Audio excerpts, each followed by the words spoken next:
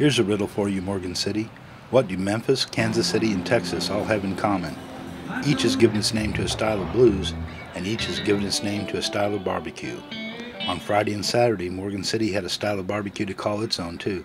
That's when the city staged the annual Bayou BBQ Bash under the bridge.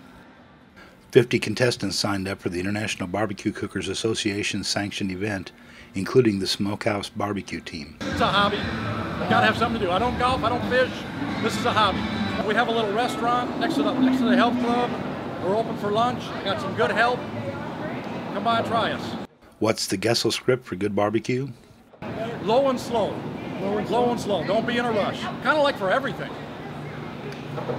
Life in general. The day wasn't just about barbecuing. The event includes a large craft show, music, a little bit of politicking in this election year, and food you could eat without disrupting the barbecue competition. One of those vendors is Extreme Athletics, which grills and sells hamburgers to raise money for various sports programs around town. The Chamber of Commerce approached us and they wanted a few people out here to sell food. They offered us a chance. They offered it to a couple of nonprofits, which we are.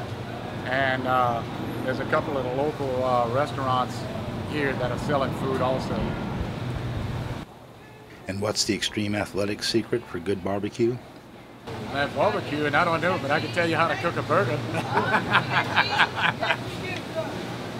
The secret, oh, I can't give you a secret. You're not going to come back and buy them then. You got to have good patties, good onions, good bread, and a good cook.